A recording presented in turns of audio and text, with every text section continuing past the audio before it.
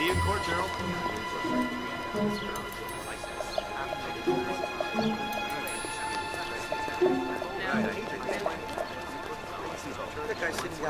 Oh, you missed it? Real good. Check it out. Stanford.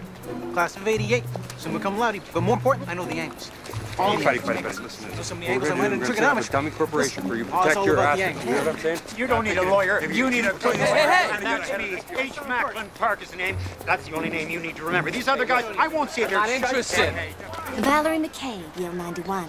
I've got a special rate for visitors, and I know I can win your case. You don't even know my case. The Madison case? Nuisance suit happens to visitors all the time. Fact is, J.J. Madison doesn't even have a cat. He's allergic. I could have it thrown out in no time. Wait, he never had a cat? So why is he gonna sue somebody for it? Because he can. What? Every adult citizen of Morlaw is a lawyer, so everybody sues everybody else. Doesn't matter if there's a cause. It's how we ensure everyone makes a living off their profession. Yeah, but that's insane. I could sue you for that. You just made a defamatory remark about this town. Hey, you're looking at my legs. I could sue you for that too. Sexual harassment. Is there anything you can't sue me for? Hire me. That way everything between us is subject to attorney-client privilege. I'm $75 an hour. First hour's free. Well, at least you know my case. All right, you're hired. Hey, I'm suing you, Valerie. No.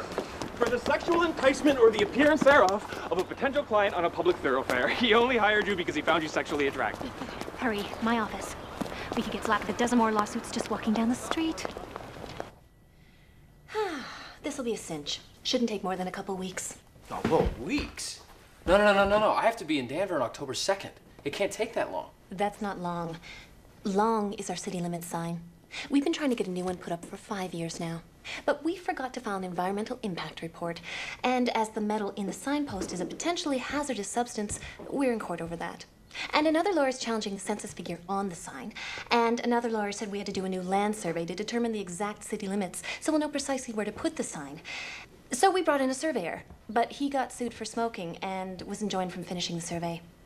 I'd say we're at least 2 years from a new sign. And you choose to live here? I wouldn't live anywhere else. Every day is a new challenge, a new precedent, a new way of interpreting the law. It's an intellectual feast.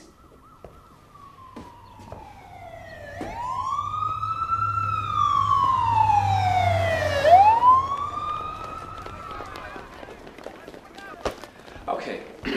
So if everyone who lives here is a lawyer, how do you live? I mean, who runs the grocery store? Who does your dry cleaning? Who fixes the shitter when it breaks? Well, we all moonlight on the law-related jobs. You know, police, bailiffs, court reporters. But those other trivial things you mentioned, they're done by people like you, awaiting trial. It's the only way they can afford their legal fees. Now, I can get you a hearing for Monday, October 1st. Meanwhile, we'll have to call witnesses to testify as to your character, you know, family, friends, so that you can qualify for your employment program. It'll help keep costs down. So tomorrow morning, why don't you get me their names and numbers, and I'll subpoena them. Well, even if they could get here, wouldn't they get sued too? Of course. But you'll indemnify them, and their problems will fall on your shoulders, which means more work for me.